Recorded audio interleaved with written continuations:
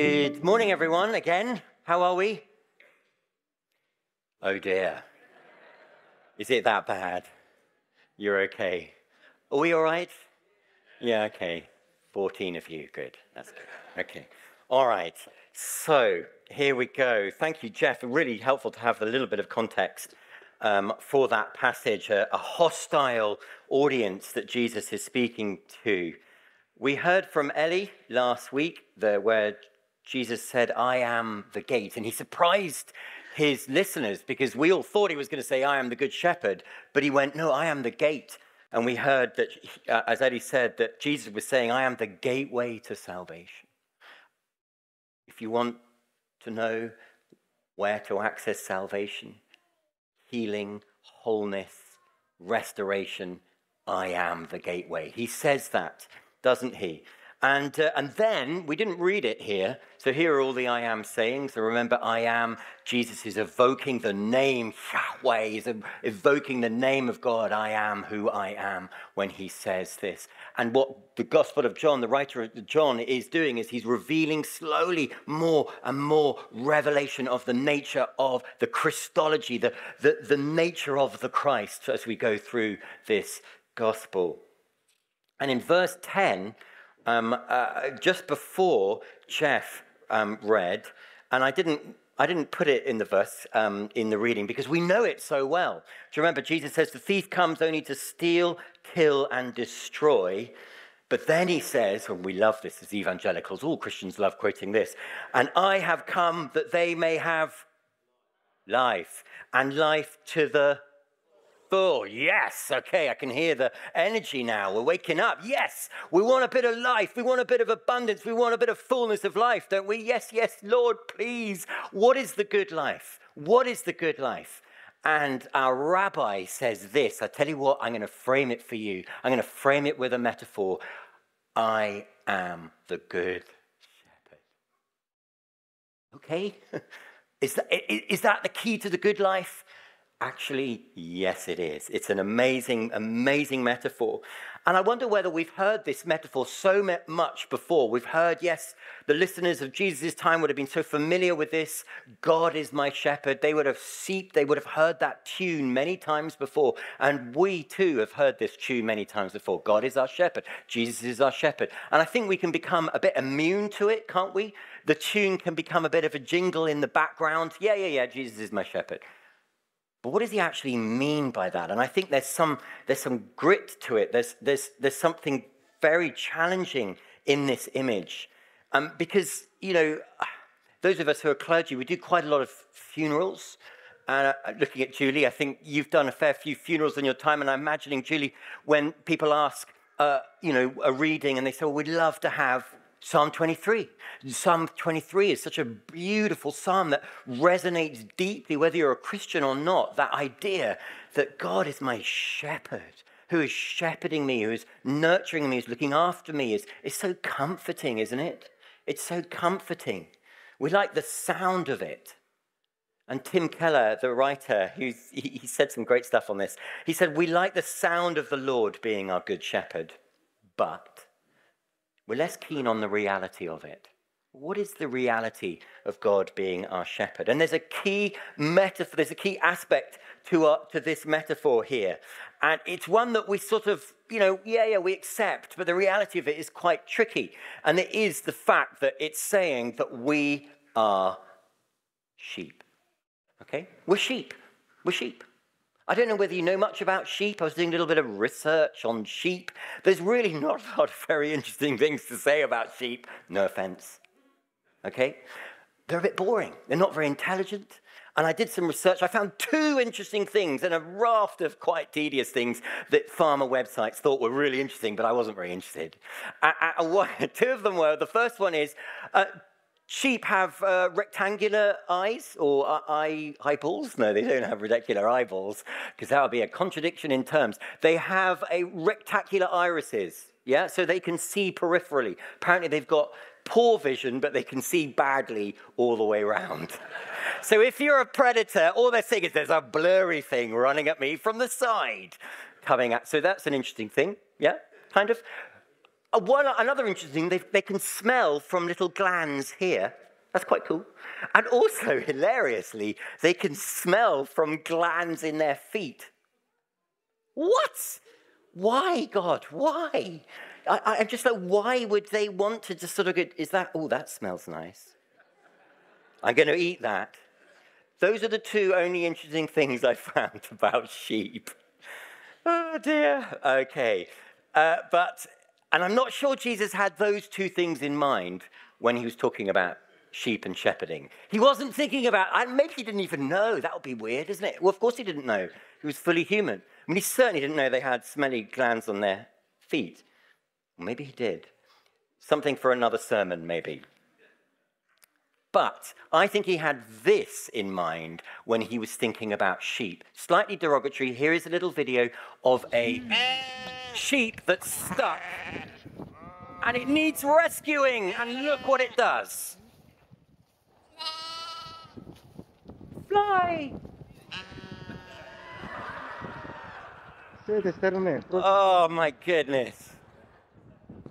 That is a prophetic image of the condition of all our humanity. That is the human condition right there. Thank you for your rescue. And wham, plop right back in. Amazing. You see, many of us, we long to be the rescuer in that picture. We are the rescuer. I'm really quite capable. I'm quite intelligent. I got it from here, God. Thank you so much for rescuing me. And straight back into the gap. Jesus didn't say, I am the tamer and you are the wild horses. He didn't say that. That would have been cool, yeah? He said, I am the shepherd and you are the sheep. And why? Why the metaphor? Why this? Because without a shepherd, the sheep will die. Less so in this context, but in the ancient Near East, without a shepherd, the sheep will die. They cannot survive in the wild on their own. They have no real sense of direction. They have no sense of what to eat. They might eat poisonous plants unless they're told by the shepherd not to. They can get stuck on their back like turtles, and they can't move without the shepherd coming and rolling them back onto their feet. Am I sounding a bit harsh on sheep? It's a slightly derogatory metaphor here. And it's what Jesus is saying in this metaphor is that I need the sheep to have complete reliance on me, the shepherd.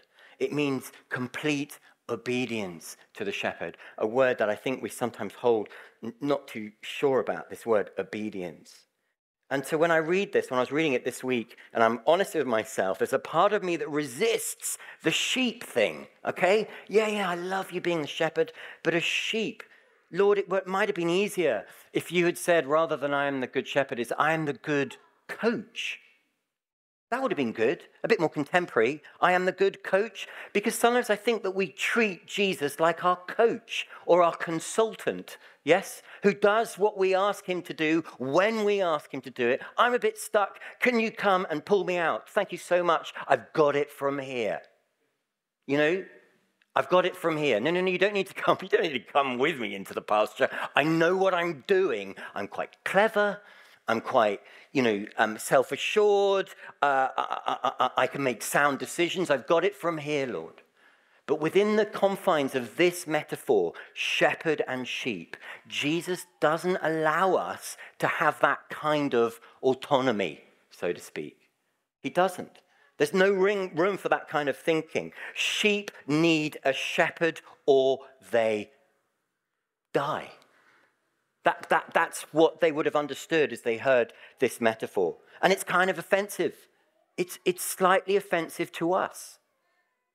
And we need to realize and understand that the gospel, the Christian story, there's an offensive aspect to the gospel. Do we know why it's offensive? Do we? Because it's offensive because it's saying that the sheep cannot live life independent of the shepherd. You cannot flourish independent of the shepherd. You can't. You die. That's what he's saying here. Really? That's a bit offensive. Yes, that is offensive nature of the gospel. The shepherd does what the sheep cannot do for themselves. And we'll come to that a bit later. What can they not do for them? They can't die for themselves. But the shepherd can. Jesus does just that. He does what we cannot do for ourselves. That is the offensive aspect of the gospel. It offends our humanity. I got it from here. I know what I'm doing. You know, there are many images of God in Scripture. There's the Father, there's Rock, there's Judge, there's Friend, there's King, there's Refuge. And maybe more than any other, the shepherd image commands access to every part of our lives. That's what Jesus is saying, is I want access to every part. You need to give me access to every part of your life, because you're not going to survive without me. That is one of the key aspects of this metaphor. And as I was writing this, I had a little prayer moment, and I'm going to punctuate the next 12, 13, 15 minutes with little prayers, because I prayed this. I said, Lord, sorry where I've treated you as a life coach and not my shepherd. What areas of my life have I been withholding from you? My social life, my political life, sexual, relational, work life, thought life, what I watch. That's a little prayer, a little thought I throw to you. Maybe you could echo that. But why should we follow this shepherd? I've talked a lot about sheep already, but why the shepherd? What is it about this shepherd? I've just got 3 short points that I'm going to make about this shepherd. 3 short points. And the first one is this. The good shepherd is invested. What do I mean by that? The good shepherd is invested. It says in verse 12, the hired hand is not the shepherd who owns the sheep. So when he sees the wolf, the hired hand sees the wolf, he abandons the sheep and runs away. There were 2 kinds of shepherds in the ancient Near East. What were they? The first one was the hired hand, who we have here. Who is the hired hand? If you were an owner and you couldn't be bothered to look after sheep, or you were doing other things, you would hire someone to look after them. But they weren't invested in your sheep. So if there was danger, if there was a threat to their life, they're out of here. I'm not going to be sticking around as a bear. Would it have been a bear? No, as a big cat, wolf, thank you so much, would come and peripheral from the periphery in blurred, come and steal the sheep away. The hired hand would leave because they're not invested in the sheep. Whereas the shepherd that Jesus is talking about here is the one who owns the sheep. And this is crucial. The shepherd's wealth, the shepherd's livelihood was in the sheep. Actually, in the sheep, there's my wealth, there's my treasure. The sheep were literally the shepherd's treasure. And so they would look after them and do everything they could do to make sure that the sheep would flourish, because they had invested their wealth, their treasure, into the sheep. Tim Keller again, I love this. When Jesus calls himself the Good Shepherd, he's saying that his people are his pride and joy and glory. In being our shepherd, this is key, God has voluntarily bound up his honor and glory and joy with our honor and glory and joy. How extraordinary. I went to a talent show, my kids' school, a sort of School's Got Talent kind of thing. And I was looking around and I could see, because all the parents were there with the competitors, and we were all beaming. We were glowing with the pride. And it's not a sort of, my kid's better than, it wasn't that. It was just a thrilled, because having, we pour our investment, some of us a lot, yes, investing love and time. And it was lovely what Vicky said about Pearl and James, pouring our investment into our children. And when we see them being gloried in their gifts and skills, then we glory in that. And they're part of their honor and skill and glory. We sort of enjoy, don't we? And there is that kind of mutuality in this dynamic between God, the Father, who has created his children, and us, his sheep. The shepherd has invested himself into the sheep. When the sheep go wrong, how much does he weep because he has invested so much in his sheep.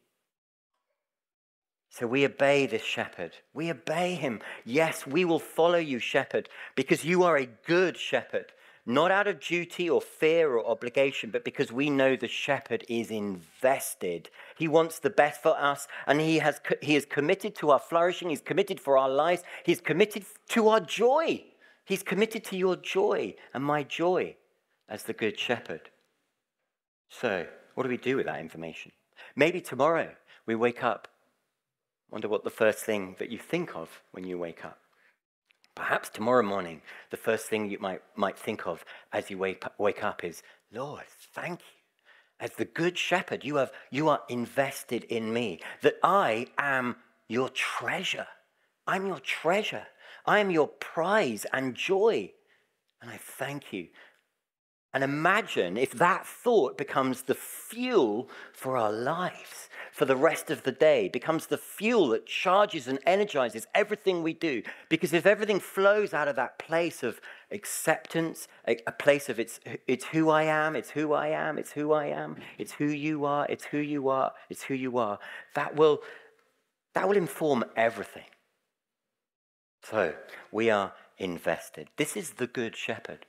I don't know about you, but sometimes when I think of the good shepherd, I think of he's compassionate, he's kind, he's attentive, and he's loving. But it's more than that. He is the good shepherd. He is the Mr. Miyagi of shepherding. Yes? Yeah? He's the Jedi warrior of shepherding. He's really good at it, and he knows what we need. He knows where we need to go, and he knows what we need. Key point. He knows what we need. And that's not always what we think we need. I haven't got time to go into that, but I just wanted to say that it's not always what we think we need. He knows, as the good shepherd, what we need. So that's my first point. He's invested. The second point is he calls his own sheep by name. He knows us. This is jumping back to verse 3, which we read last week. The watchman opens the gate for him, and the sheep listen to his voice. He calls his own sheep by name, and he leads them out. You see, the good shepherd is so invested, he has a name for each one of us. He knows us. Now, I know that we've spoken endlessly up here, and you've heard in Bible studies and all sorts of things that God knows me and he loves me. He knows me and he loves me. He knows me and he loves me. But do we actually know that in our knower? You know, someone said in our knower, that the place of knowing. I am known. You are known by name. And the name doesn't just mean, yeah, my name, Brian. It's Tom, actually. I don't know why I said Brian. Why? I know that he knows my name, but he knows my personality. He knows my story. He knows my history. He knows my identity. There is nothing I can do that can surprise him. That video was surprising, but for the Good Shepherd, that's not surprising. It's disappointing because it hurts us, it hurts the sheep, but it doesn't surprise him. I find that very freeing, that God is not surprised by the things I think and do. He isn't surprised by it. He knows me.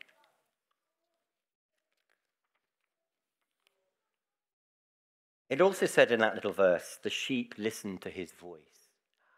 This is key, I think, in this. The sheep listen to his voice. You know, the picture that Jesus paints in this big sort of chapter is that there are a lot of voices out there. There are a lot of people wanting to shepherd the sheep, aside from the good shepherd. There are many shepherds vying for influence over the sheep. It's the stranger, the hired hand, the watchman. And there's a sense here that... Do we know the shepherd's voice? Do you know? Do I know the shepherd's voice? Because when I know that voice, when I know in my knower that voice, then it helps me discern that voice from all the other shepherding voices in my life that are trying to draw me. Now, often with very good intention, trying to draw me, but they're not the good shepherd's voice. And I wonder, as I was writing this week, Lord, what are the voices that I'm listening to that are not chiming with the good shepherd's voice? I haven't got time to go into a lot of detail of that, but what are the voices? Can we pray that prayer this week? What are the voices I'm listening to that are not chiming with the good shepherd's voice? They may have good intentions. I'm thinking of, well, I wrote down a list of things, as sort of media and family, power of family voices that have wonderful intention but may not chime with the Good Shepherd's voice. Past story, things that we've spoken over ourselves in our lives. What are we listening to? What are we listening to? You see, unless we find and follow the Good Shepherd, we will always find shepherding substitutes. There will always be, we're sheep, we need to be shepherded. We will always seek a shepherding voice. But Jesus is saying the Good Shepherd will lead you to the life of abundance. And the final point, so we've talked about he is invested, he knows us by name, he calls us, and we need to listen to his voice. And then finally, the Good Shepherd lays down his life for his sheep. I've left the most important till last. Verse 11 says, I am the Good Shepherd lays down his life for his sheep. And he repeats it in verse 15, I lay down my life for the sheep. Verse 17, the reason the Father loves me is that I lay down my life. And then he reiterates that, I lay down on my own accord. We're getting a sense here that this is one of the things that the shepherd does, is he lays his life down. And here we get the offensiveness of the gospel. Remember that? Remember that? We can't do what we think we can do on our own. The sheep can't die to save the flock. Only the shepherd can. And I love this. A little bit of biblical insight here. It says that the four, so where it says I lay down, the Father lays down, the shepherd lays down his life for the sheep. That word for there is hupier, which can be translated in the place of, instead of, as a substitute. The sheep cannot die for themselves, but the shepherd will die in their place. You see that exchange that takes place. That is what Jesus is pointing towards. He's pointing towards the cross, where that incredible divine exchange takes place. I die in the dark so that they might live in the light. I take their cross so that they can take my crown. I take their punishment so that they can have my reward. That is substitutional theology right there. He did for you and me what we cannot do for ourselves. He did for you and me at the cross what we cannot do for ourselves. I'm going to invite the band up. There's a lot there in the 22 minutes. I have brokered with our children and families minister that that they're expecting us at 1:45. I forgot to tell Vicky, but did a little negotiation on the side there, so we're okay. We're okay. I wonder where all that is landing with you this morning. How are you doing? So he's invested. We're sheep. He's invested in us. He calls us by name. The Good Shepherd calls you. He knows your name, and he is calling to you, I believe, right now. He's calling you. He's calling you all the time. Tom, come close to me. This is the good life. I started with the abundant life, the life in all in fullness. Lord, I long for life in all its fullness. I long for what you offer. And he says, yes, but it's costly. And it's costly. And the cost is this: you follow me. And it's not going to be easy. And I hope you haven't sounded like in this sermon I've been making it easy. It's not easy. But it is the way to abundant living and fullness of life. Shall we stand? Shall we stand? I was sitting, so I'm going to stand as well.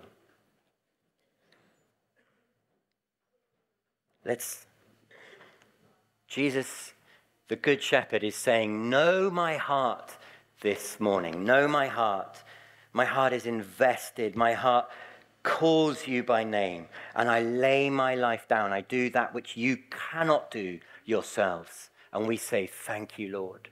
Father, we thank you for that.